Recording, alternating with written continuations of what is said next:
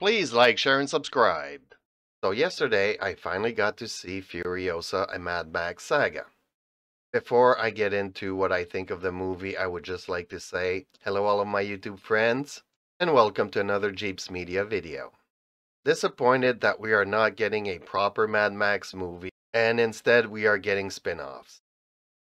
Now the good in this movie is that Furiosa, the young Furiosa, has a lot of backstory, character development. There's an interesting story. She has quite a couple of lines. You see the emotion. You really want to root for this person. Then when we jump to an older version played by Anya Taylor Joy, I've already mentioned this about her character, her actress.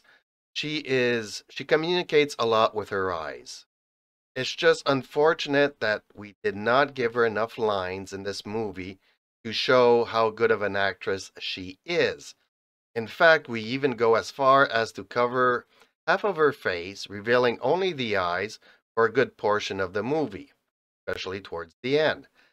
Eh, I'm sorry to say I would have liked a lot more character development from an older Furiosa. See a lot of expression, facial expressions. I just wish she had a lot of good lines. Whereas the baddies in here, played by Chris Hemsworth, has a lot more lines, which is interesting. I'm always happy to see that a villain has so many lines.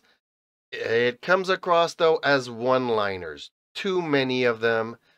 He is frustrated for I don't know what reason.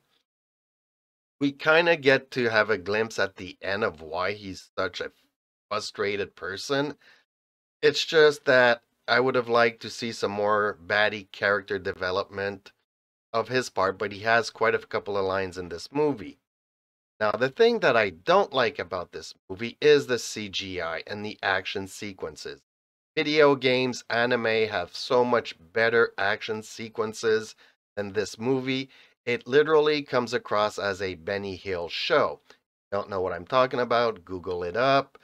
It's just over the top continuously. It actually takes me out of the movie, the immersion, the escapism. It's just so unbelievable.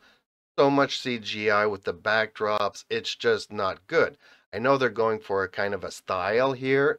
It just does not work for me. The other thing that doesn't work for me is the continuously overusage of a tanker, truck tanker, whatever you want to call it. In the original three movies, there was only one movie revolving around a tanker.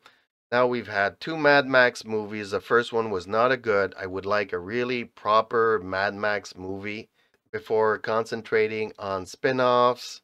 The two remakes revolve around a tanker and it's overdone. I am through with it. I am done with this. Please find something else to talk about or use to express a movie. Overall, an okay movie. I give it a 4, 5 out of 10. Not much more than that. But that is just my opinion. Let me know yours in the comments down below. If you liked the video, please smash the like button, subscribe. If you didn't like it, thank you so much for listening this long. Hopefully I'll see you in the next video. In the meantime, check these out.